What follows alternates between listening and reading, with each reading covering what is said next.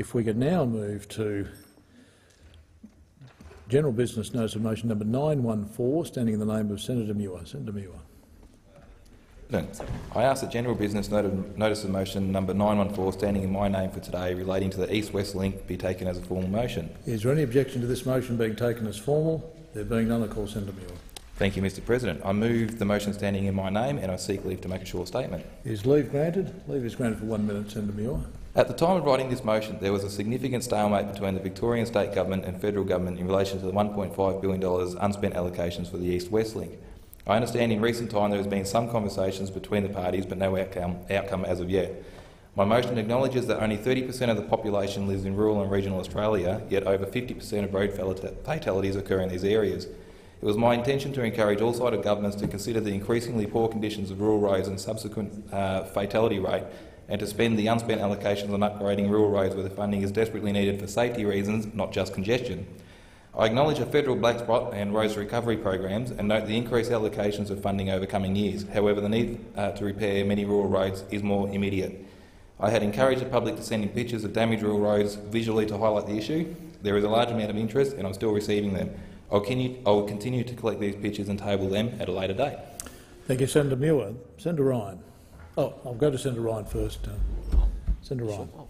Thank you, Mr President. Thank you, Senator Moore. I seek leave to make a short statement. Is leave granted? Leave is granted for 1 minute, Senator Ryan. The Coalition Government notes Senator Muir's ongoing interest in funding for regional roads.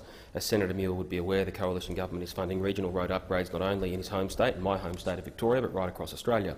In fact, the Coalition Government is spending $210 million to help the Victorian Government duplicate the Princess Highway East between Traralgon and the regional town of Sale, where Senator Muir has his elected office. On top of this, the Coalition Government is also providing $500 million to duplicate the Western Highway and more than $180 million to duplicate the Princess Highway West, with both projects again located in regional Victoria. These projects are in addition to the Coalition Government's funding commitments in the current infrastructure investment program, which include $3.2 billion for the Roads to Recovery, $500 million for the Black Spot program, $300 million for the Bridges Renewal program, $230 million for the National Highway Upgrade program. The Coalition Government's preference is for funding, which was previously set aside for the East-West link, to be used on other transport projects already agreed to within Victoria, including those in regional areas, rather than be dormant in a Victorian bank account.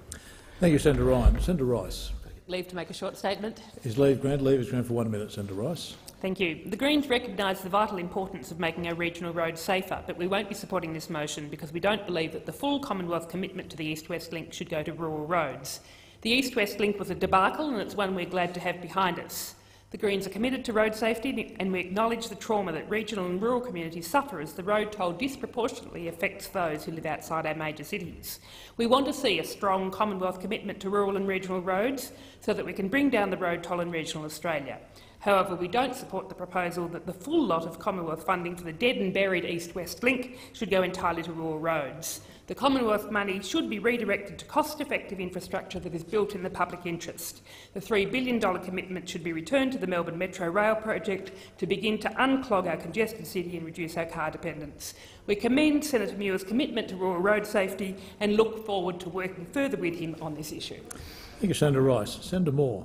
Thank you, Mr President, and short statements are always dangerous. You're seeking leave? I'm seeking leave to make a short statement. I'm sure it will be granted for 1 minute, Senator Moore. Labor agrees with the core premise of Senator Muir's motion, especially the point about the cost of road trauma and death. Labor notes that more deaths per population occur in rural areas. Federal Labor invested record amounts to improve road and rail transport, and there are several ongoing projects in rural Victoria, including the Western Highway and Princess Highway, and new projects to be funded under the Boost to Road to Recovery funding initiated by the opposition. Labor also spent $3.2 billion on the regional rail link. Labor believes the East-West funding should be spent on road and rail projects in Victoria. While specifying roads, the motion does not specify rail, or the funding should go to Victoria. For this reason, Labor can't support the motion as worded.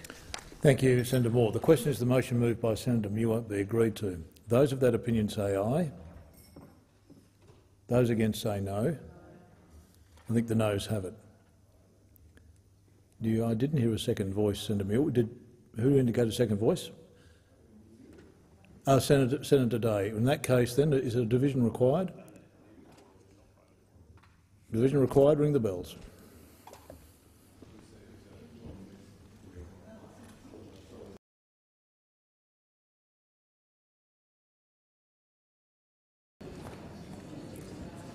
Lock the doors. The question is that the notice of motion number 914, moved by Senator Muir, be agreed to. The ayes will pass to the right of the chair, the noes to the left of the chair. I appoint Senator Bushby teller for the ayes and Senator McEwen teller for the noes. I relieve Senator Muir.